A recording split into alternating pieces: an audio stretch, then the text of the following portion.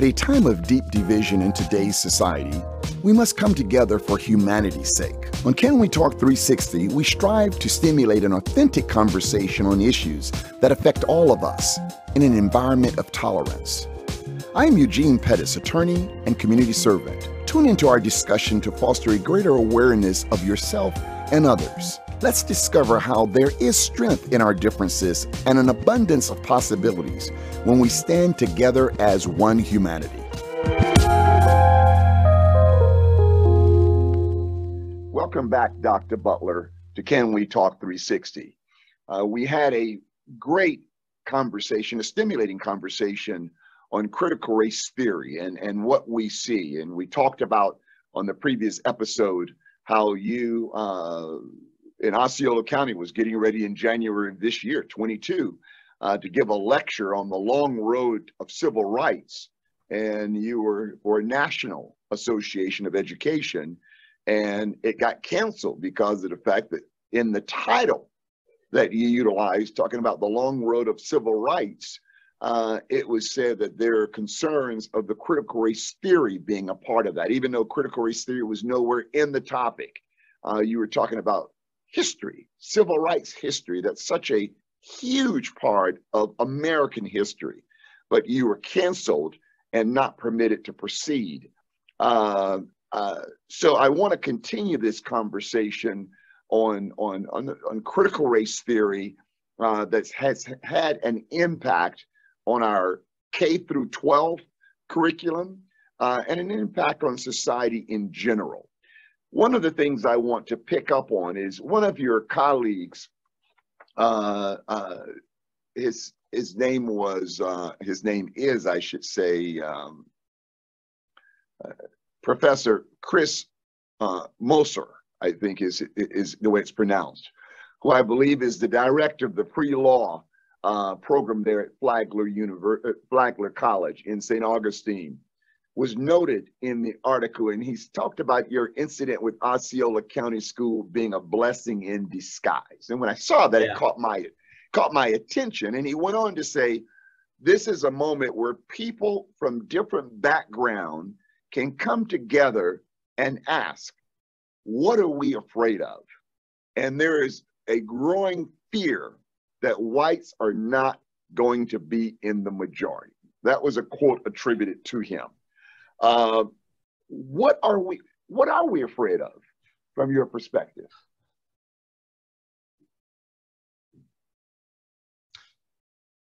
Change.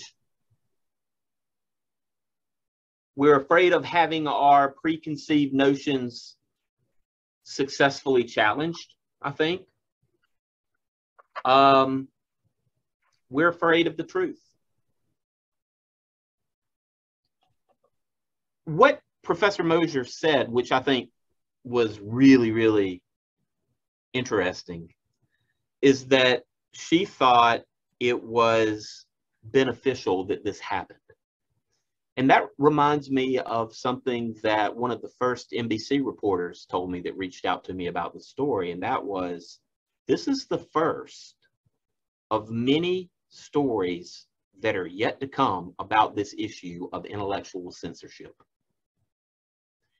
So with Professor Moser's comment about forcing the issue, it brings what is typically done in the shadows in legislative subcommittees, in pep rally press releases with only your supporters around you. It has fleshed out the real stakes. And the stakes are, this is nothing short of censorship. And the fact that you said I was canceled, yeah, literally, and both metaphorically, by the political subset that hates cancel culture, right? So I think what Professor Moser implied about it's a good thing that this happened is, I know that on this campus it was a good thing that happened because we had a campus-wide talk about intellectual freedom and why it is we teach what we teach and why is it that we do what we do. How do we do what we do?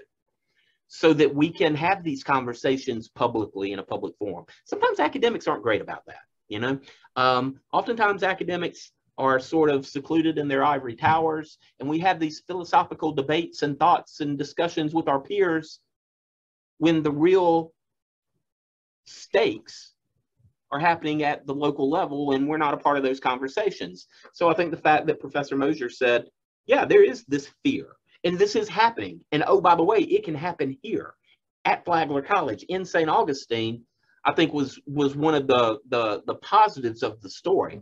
But I think bottom line is many people are afraid of the other, whatever the other is at the time, whether it is the caravan of non-existent migrants that are trying to come across our border, whether it's the inner city Chicago born and bred drug dealer, whoever the other is at the time, that's the easy thing to be afraid of.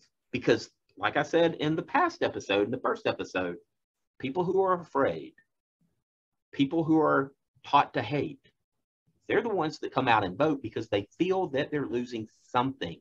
And the thing that I think too, Mr. Pettis, that stokes this fear is that parents are afraid that they're losing control over their own kids. And the one place where they can kind of assert control is in the schools. You might threaten to take my guns. You might threaten to ban prayer. You might threaten to legalize abortion, but you're not going to impact what my kids are taught in schools. So that is, I think, one of the hot spots where people can go to fan the flames of anger and outrage for a specific political purpose, and that's local schools. You know, it's interesting. I've represented Broward County School District for 30 years. I've represented Miami-Dade, Palm Beach County School Districts over the past decades. During the pandemic, to see the politicalization of mass in the school setting and the threats of boards and districts with financial penalties was shocking, shocking. But I want to go to the first point you mentioned, the fear of change. It took me back to, I visited South Africa 7 or 8 years ago. And one of the things I was interested in is talking to locals on apartheid.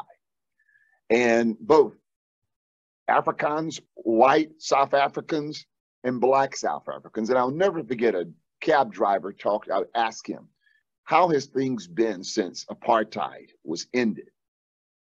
And he said that the greatest fear that white South Africans had was that we were going to retaliate and try to treat them the way that they treated us for so many decades. He said, we were not interested in retaliating. We wanted the opportunity to be free. And we never looked back, which was just very, very powerful, because for so long, the Afrikaans in power kept people basically enslaved in so many inhumane situations because of fear that if we want to stop it, what are they going to do to us? Yeah. And that mindset led to years and years and years longer of trauma to that country's people because of fear. And so often the fear, as we said in episode 1, is a boogeyman. Yeah. It's just been put up there. It's not real, but it's oftentimes manipulated for political gain by those that want to gain power or stay in power. And citizens are taken advantage of on both sides of the equation, taken advantage of. And you know, South Africa has gotten past apartheid. It's not a perfect country, nor is any, but they haven't had anything like the repercussions that they were fearful of by allowing a share of power. And some people believe that this whole effort of critical race theory and how it's being twisted and abused in its claimed definition It's just a part of using that as a source Right. of political power. Absolutely. And I think it does relate to the teaching of history, Mr. Pettis, because if you look back throughout American history, anytime there is a great movement toward a more just, equal society, whether it's the abolition of slavery, whether it is passage of the Civil Rights Act, Voting Rights Act, whether it's Brown v. Board, whether it's World War II, whether it's formations of groups like the Black Panthers, who are so incredibly maligned, it's all about moving toward more equality. There's no retribution. There's no widespread movement to enslave white people. Our history demonstrates that when there is movement toward a more equitable society, there is not the repercussion that some politicians use as the justification to continue the inequality, period. So again, if we take that history and we sanitize it, and we bastardize it, and we lie about it, then we can't see that, no, people don't want revenge. They want equality. They don't want to punish other people because they know what punishment feels like. They want to be able to live their lives without the oppression that they had experienced for generations before and raise their children and grandchildren in a more equitable society. That's one of the things that history teaches us. It's remarkable that after the end of the Civil War, you don't have more widespread uprisings of slave owners that are slaughtered. You don't have that. You don't have that. So, yeah, again, the history here informs our debates that we're having now. So that if you can shut down the teaching of these complex historical topics that do cause some discomfort, as they should, then you don't really realize that what we're being fed today is a steady stream of inaccurate lies. That's so well stated. One of the critical things, and I'm heavily engaged at the University of Florida, have been since I graduated out of law school in '85. But our educational institutions from K through 12 into college and beyond is one of the last hopes for open conversations. If we, in society, I have people on both sides of the aisles that are good friends of mine. Yeah. In my little circle, we can talk about certain issues. We don't always agree. And they may take one political vote and I may take another political vote. It doesn't make either of us wrong or evil or bad. You get to make your decision at the end of the day once you've been educated. Somehow we need to let society know that we're a better society, we're a greater humanity when we allow ourselves to learn from the walk of the other person. If you and I, I'm 61, you're somewhere around my age, if you're younger than me, if I was to talk about you growing up in Alabama, I'm growing up here in Fort Lauderdale. Those are probably two different roads. Yep. One is not right and one is not wrong. It's our realities. But if we talked, then we'll start coming up with commonalities. Even on these different roads, there have been commonalities of our life that bring certain human links that we can learn from each other. And even those things that I had no experience with, it gives me a different perspective, because sometimes our fears are merely lack of insight and perspective and knowledge. How can, I'm just really challenged in this time period of my life of how we can get beyond the politic and allow people to be more informed with facts, so they're not so manipulated with falsehoods? Wow, that's another great question. The depth of the questions continue from episode to episode, Mr. Pettis. You just said a lot, and I think that, or you just, yeah, you threw out a lot and asked a really tough question. I think number one, I'm troubled that we often disagree about the nature of facts. You know, I think it was Daniel Patrick Moynihan that said you can have your own opinion, but you cannot choose your own facts. You know, John Adams, when he was defending the English soldiers, said facts are a troublesome thing. You know, if we say we want the truth, sometimes, you know, to quote a few good men, we can't handle the truth. We have to go back to the primary sources. We have to agree upon a set of facts that we can move forward in discussing. Now, our interpretation of those facts can be different, but we've got to agree on the facts. There are no such thing as alternative facts, right? I think maybe the struggle that I've had with something that you just said is that diversity is our strength. It's hard to dialogue with people who think diversity is going to become our undoing. That's tough.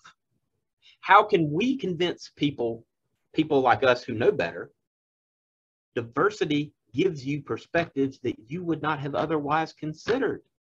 Diversity helps me understand that a now successful 60-year-old African-American in South Florida has had this rich, unique experience that I can learn from and appreciate and hang out with.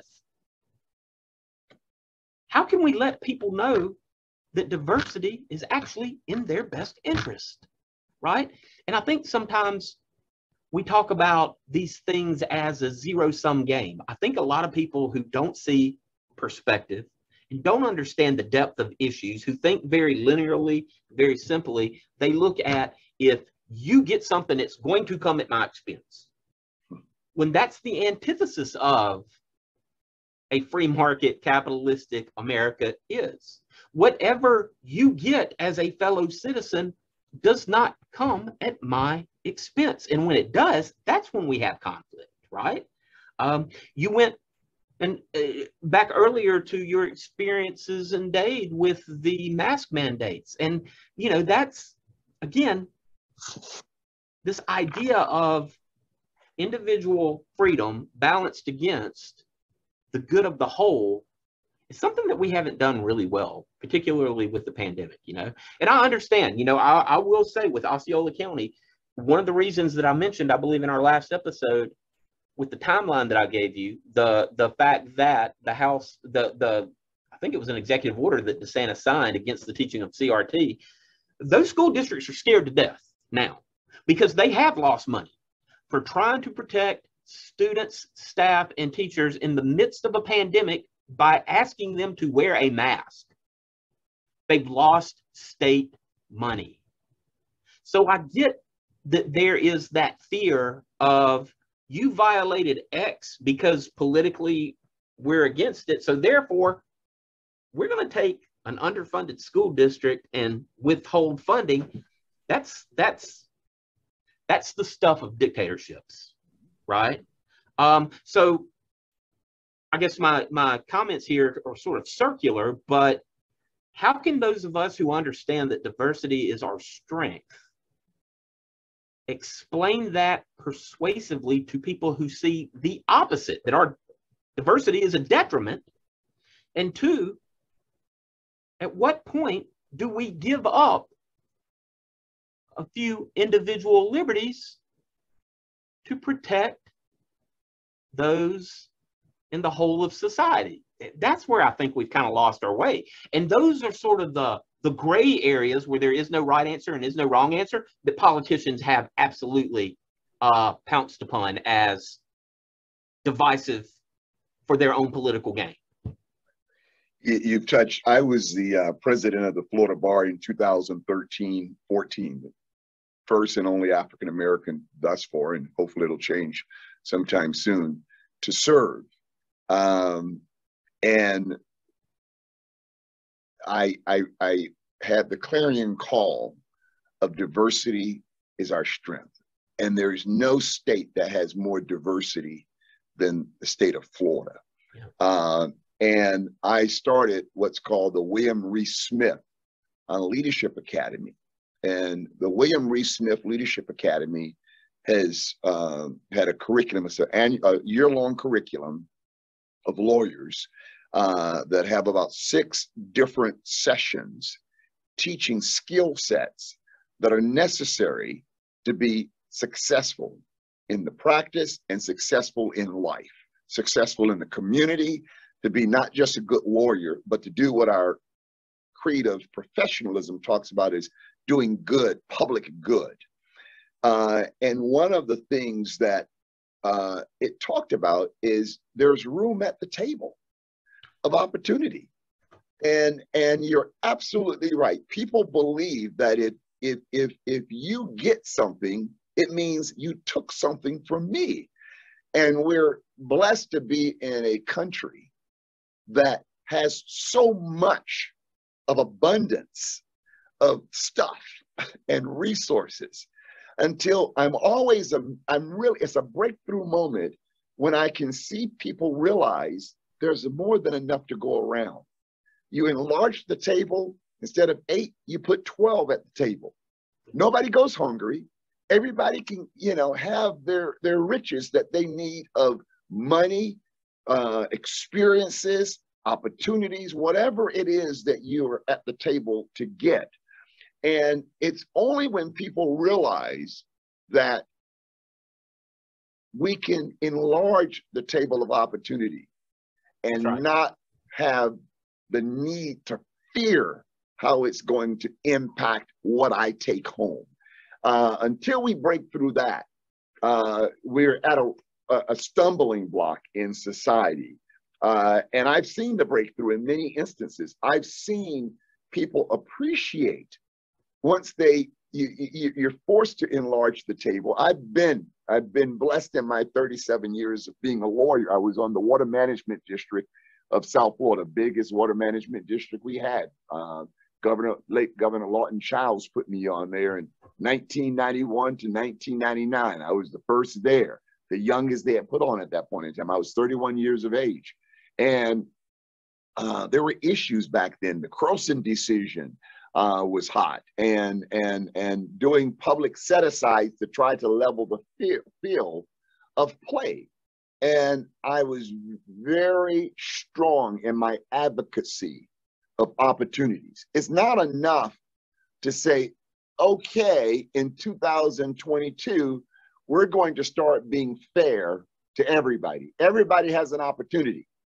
That's not enough, because the criteria for the opportunity has been written by somebody that you got to have 25 years experience. You got to have these many trucks to have the job. You have to have this much projects. And if I'm just getting in the game today, I have to wait 25 years to really compete. And I push that issue of just let's be honest with each other. If we're truly interested in an equitable society, a fair society, we have to be willing to do something to truly level the playing field. And you have to believe that you can share and not be disadvantaged. You can share some of your riches and not be disadvantaged. And it reminds me of a quote from Dr. King, right? In his last book, Where Do We Go From Here, Chaos or Community? He said, we live in a nation that wants us to pull ourselves up by our own bootstraps, and we don't even own boots. Let's be honest. Yeah. We want people to pull themselves up by their own bootstraps, and they have no boots. I've had meagerly, but we have had opportunities at home ownership in my family lineage that your family lineage would not have had. That adds to generational wealth over 3, 4, 5 generations that puts me in a different position than may put your kids or may put you, right? We have to be honest about this. A lot of white folks are born on third and think they hit a triple. And they expect the person at the plate who's marginalized, who looks different than them, to be on the same base with them, when that's not being honest. That's not being honest. That, and oh, by the way, I hate to say it, but that's part of critical race theory. When we examine how public policy is influenced by historical truth, That's what you just described as critical race theory.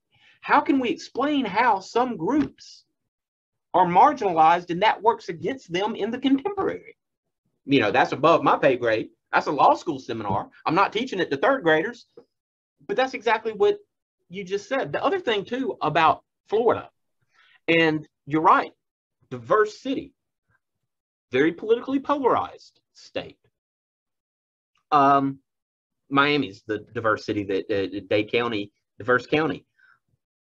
I'm always, when people ask me, you know, why Florida? Why are it seems that now the debates are so sharp in Florida. It seems that Florida, Texas, and Virginia are and Arizona are in a four-man contest to the bottom sometimes politically. And Texas. Yes. How could I leave out Texas? But you know, the documentarian Billy Corbin always says that the Florida of today is the America of tomorrow. And when you look at the trends and you look at the battles, it's true. Yeah. Florida tends to experience them first, but they eventually impact the nation as a whole. So, you know, paying attention to what's going on here in terms of all of these things might be local or statewide discussions, but we are having them at the national level. We mirror in Florida what is going on in the rest of the nation. So, yeah, it's really tough to understand issues of diversity, inclusion, and equity without understanding the role that history has played on many of those sociological and economic factors. And in your world, the DE&I world, the diversity, equity, and inclusion world, and job training, this is where, again, the war on CRT, and I use air quotes, the war on CRT, has impacted the way we even train our workers. So it's not just a problem in the schools, it's becoming a problem in the workforce as well. A divisive issue that's being used to polarize people in their places of employment. And that's the least American practice that we can have in our workforces today, in my opinion.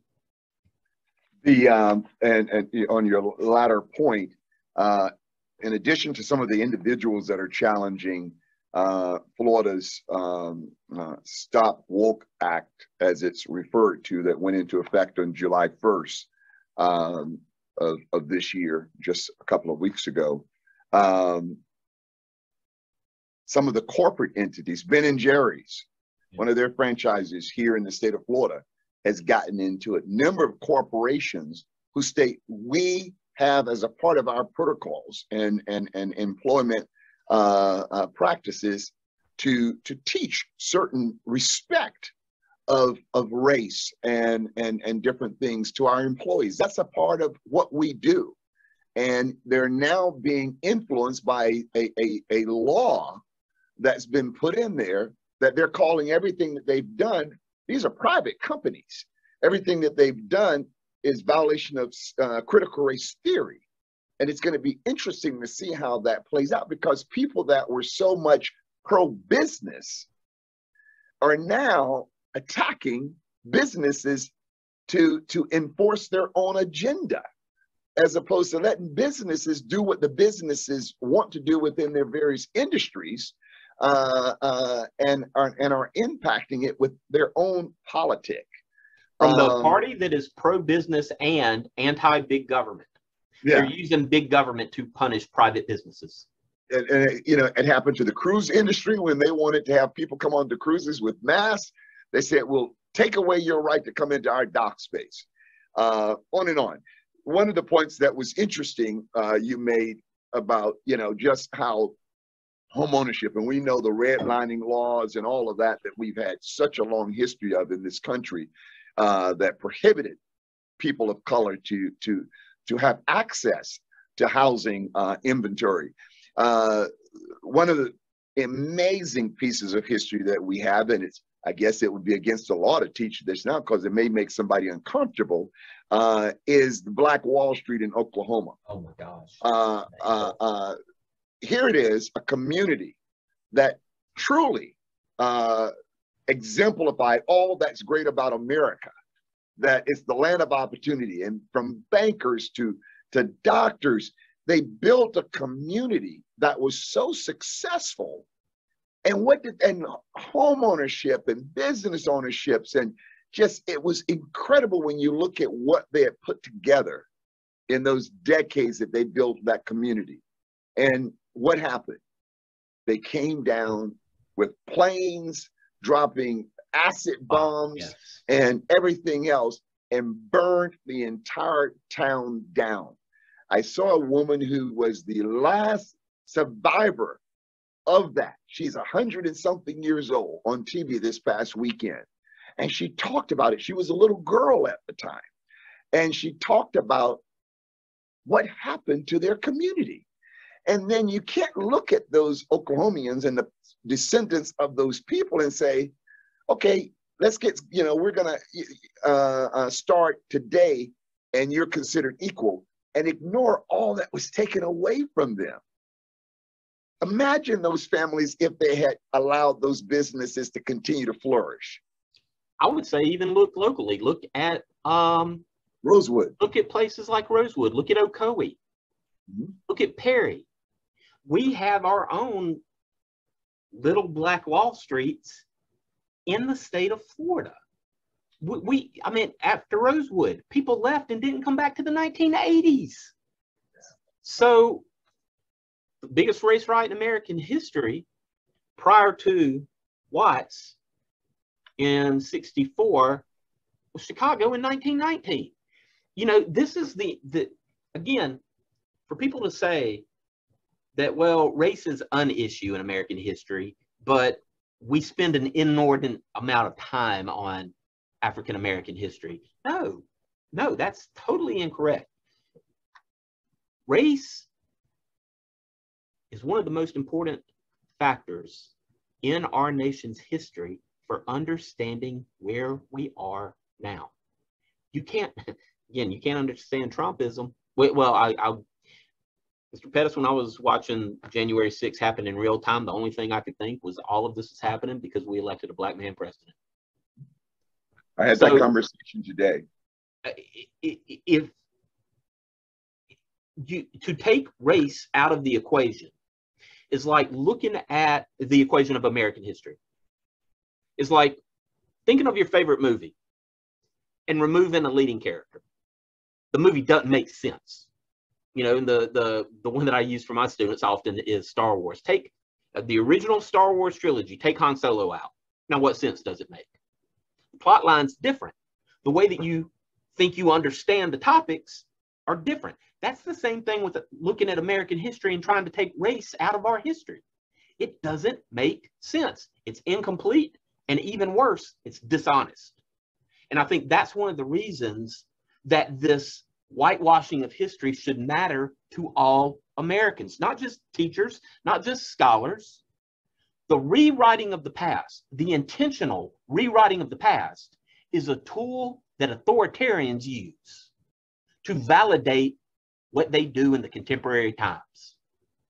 It is dangerous for the future of democracy when we have people in positions of power who actively seek to alter our history. That is a tool of authoritarians across the board. And that should give us great pause for all people who claim to love America as much as others do. Well stated. And we're going to wrap up. One of the things that you just triggered in my mind is so many people are engaged in the day-to-day of survival, just going to work, dealing with families, issues, and all of these things you're talking about is under their radar. They don't get engaged, they don't study it, it's not affecting me and my household. But history has dictated that if we ignore what's happening to one, and then it happens to the next people or group, then it happens to the next, at some point in time, it's going to happen to you, and there's going to be no one there to help defend it. Absolutely. Somehow we have to awaken ourselves as a community, and that's the community of humanity, a broader community, not racial or socially economic, but a community of humanity and recognize that none of us are ever going to be secure, or as Martin Luther King said, free, until the least of us is free. And that's such a truism. I was getting ready to go in to my bar presidency. I was in Texas at a meeting, and a gentleman by the name of Dennis Archer, he's just an incredible gentleman. He was the first African-American president 30 years ago of the American Bar Association. He was the Justice of the Michigan Supreme Court. He's just beyond success and recognized for all he has accomplished in his career. I met him for the first time. It was about 3 or 4 months before my swearing in as president, and he said, I said, pleasure meeting you, Dennis. He says, well, before you leave, let me ask you something. He said, what's your dominant hand? I said, I'm right hand dominant. And he said, as you continue to climb the ladder of success, I want you to pull yourself up by your left hand. And I want you to reach back and lift others by your dominant right hand. Now that's a twist on what we normally do. What we normally do is use our best for ourselves. And if we got anything else left, we may give it to somebody. I think the key to us reversing some of the trends we see in society is being willing to give our best to our fellow man. And to understand that we are one humanity.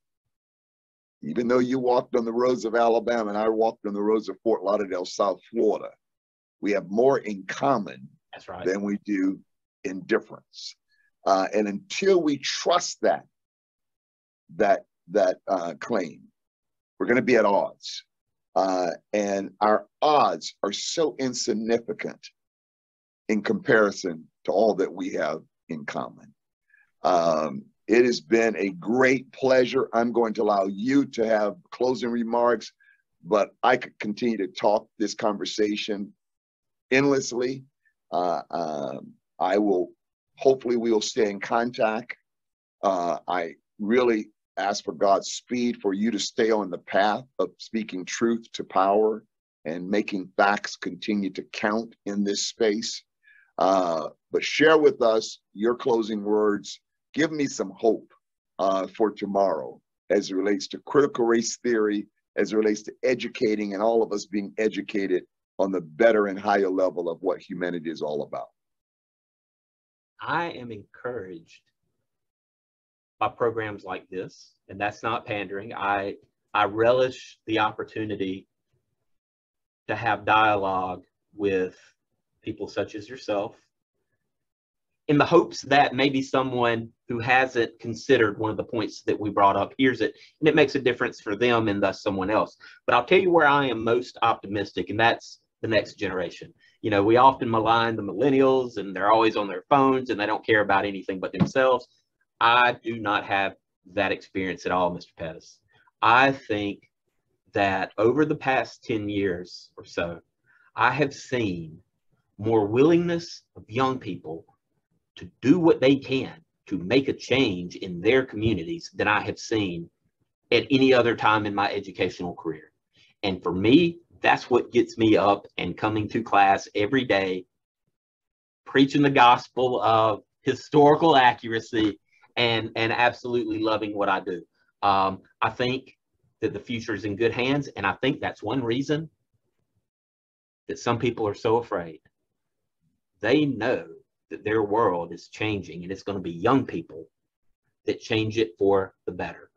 People don't like change, but they love improvement. And I see improvement coming with the next generation. Thank you so much for your time. Thank you for your wisdom, insight, and thanks for being committed to the cause. We're all better off because people like you, Dr. Butler, continue to speak the truth. Well, thank you so much. Thank you. That Thank means a you, lot. sir. All the best to you. Thank you, and Godspeed to you as well, Mr. Pettis. Thank you. The law firm of Halitzer, Pettis & Schwam is a proud sponsor of the Can We Talk 360 podcast. Our firm handles medical malpractice, wrongful death, catastrophic personal injury litigation, and workers' compensation matters. We pride ourselves in being advocates for justice on behalf of those who have been seriously injured. For decades, we've taken the lead in making your case our priority. It's who we are. It's who we'll always be. Halitzer, Pettis & Schwam. Serious injuries, proven results.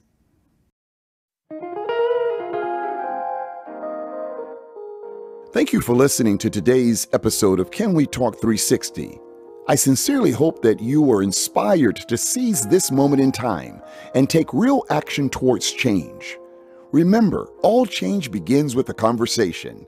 Be sure to tune in every month for more fascinating discussions and motivational food for the soul. Please share with your friends, family, and colleagues. Follow me on Facebook, Instagram, and YouTube at Can We Talk 360, and visit us on the web at www.canwetalk360.com.